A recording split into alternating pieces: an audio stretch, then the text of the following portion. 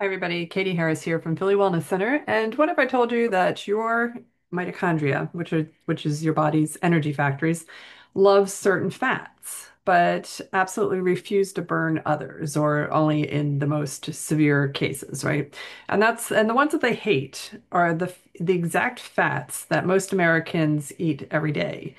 So your mitochondria are these tiny powerhouse energy factories inside every cell, and they decide how much energy you burn, how fast you're going to lose weight, how sharp your brain feels, even how you age, right? So the secret that nobody's really told you though is that all fats aren't created equally, right? Some fats are going to burn clean energy and give you energy, while others are going to cause oxidative stress, inflammation, and mitochondrial damage.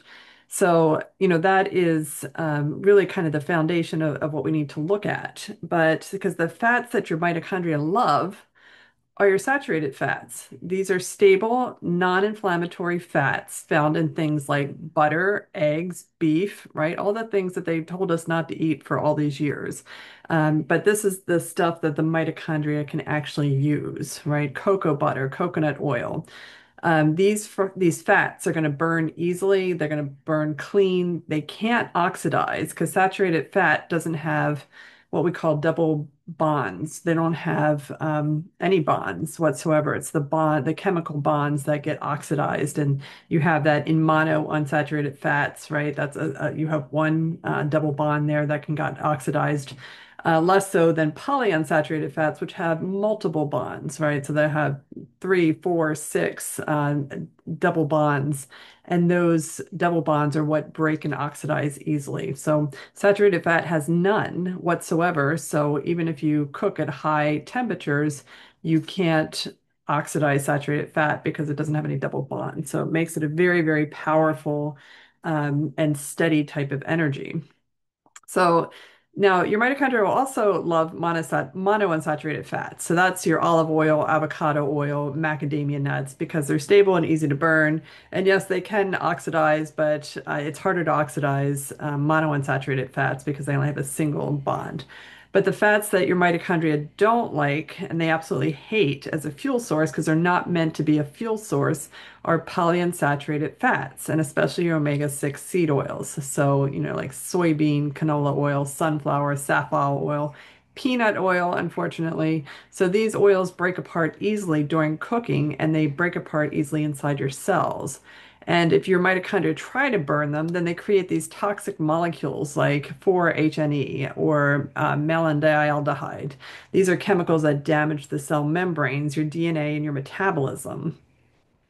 So linoleic acid is an interesting one because it's vital, right? You have to have linoleic acid in your blood, in your body, and it's absolutely vital, right? So your body wants linoleic acid. The problem is that your body only wants a little bit, just a very, very small amount, like less than 1% linoleic acid, omega-6, to help for building structure inside the cell.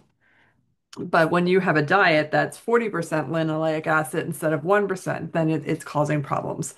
So what happens is the body will store because it doesn't really want to use it as a fuel source because it oxidizes and creates all those toxic chemicals. So your body will store it in fat cells instead of burning it because it's too dangerous because it oxidizes too much. So if your diet is high in omega-6, your mitochondria can't burn efficiently, and then you feel tired, inflamed, hungry, and stuck.